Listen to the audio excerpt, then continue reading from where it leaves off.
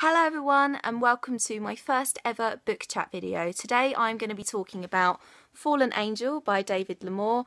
I was sent a PDF version of this book by the author in exchange for an honest review. I have also done a written review of this book on my blog, which I will leave a link to in the description down below.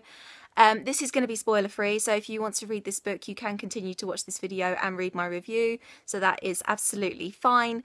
Brief overview of the plot. This is about a girl called Evelyn who moves to Montana to live with her aunt and uncle after the tragic death of her parents in New York, and she enrolls at a new high school and she is immediately wanted by the popular crowd to become one of them, and the beautiful high school hunk Brandon immediately sets his sights on her, much to the jealousy of the cheerleaders and the popular girls, but she isn't really interested and she instead befriends this really awesome, witty, quirky, nerdy girl called Brooke, who is definitely one of my favourite characters in this by far.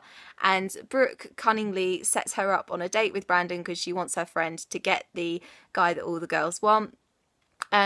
But unfortunately for Brandon and for Brooke, Evelyn has set her sights on the beautiful, mysterious boy called Halo in her AP history class, and as she gets to know him, she kind of figures out that Halo is perhaps not quite what he seems, and because he is this beautiful, perfect force, I think the reader knows that there's something very, very dark about him and his family and friends and everything that goes along with that.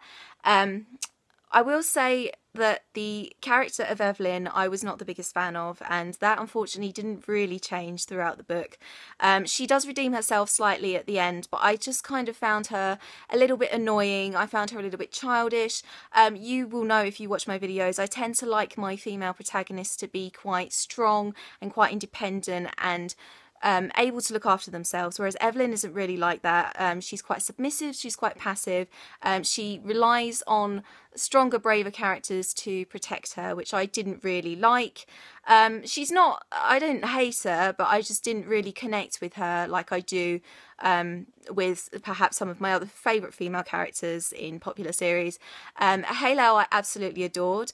There wasn't a case of insta-love between him and Evelyn, which I wasn't really the biggest fan of. I don't really like that, but I have to admit I did kind of feel it myself. I felt it with Halo from the first appearance in the book. I was like, yeah, this guy is gorgeous, but because knowing what this book was about, I did have my suspicions about him from the start, and yeah, they were confirmed.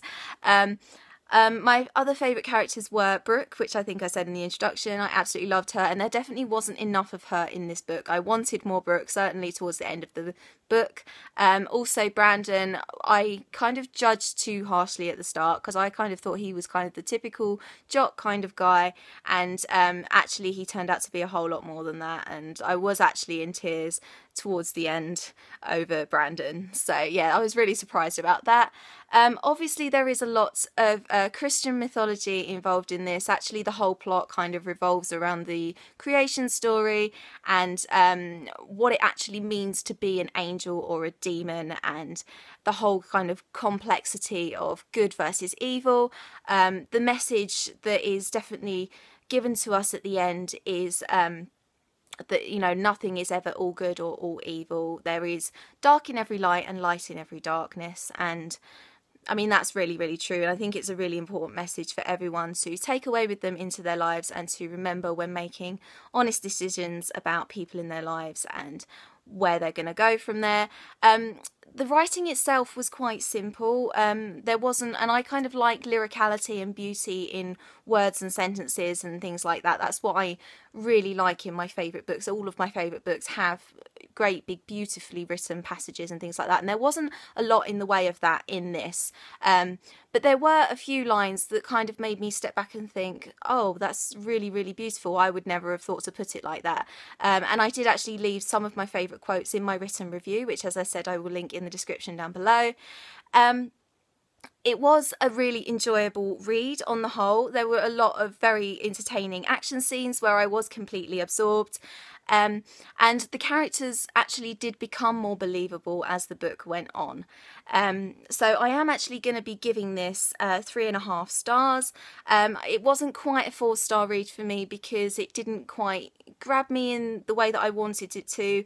And as I said, I tend to prefer beautiful lyrical writing, and it was quite just straight to the point type writing. But I would really be interested in reading the sequel, definitely. I would definitely recommend it for fans of Twilight, even though I'm not a fan of Twilight at all, because it does have those kind of elements in it. Obviously, it's a YA paranormal with a cast of beautiful men and frustratingly passive women.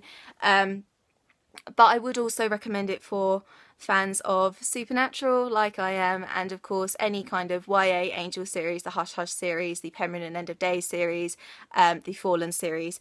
Anyone who likes YA Angel Demon stories, and perhaps anyone that has an interest in religion as well, would probably really enjoy this, because there is obviously a lot of religion parallels. There are a lot of creation story parallels, and they actually become really apparent and they unravel towards the end, which is actually really interesting to see. So yeah, I did really enjoy that.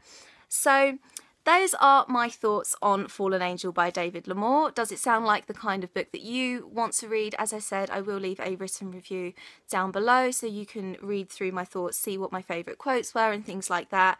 I don't know if I'm going to be doing book chats very often because, as I said, I kind of voice my thoughts when I'm writing a review.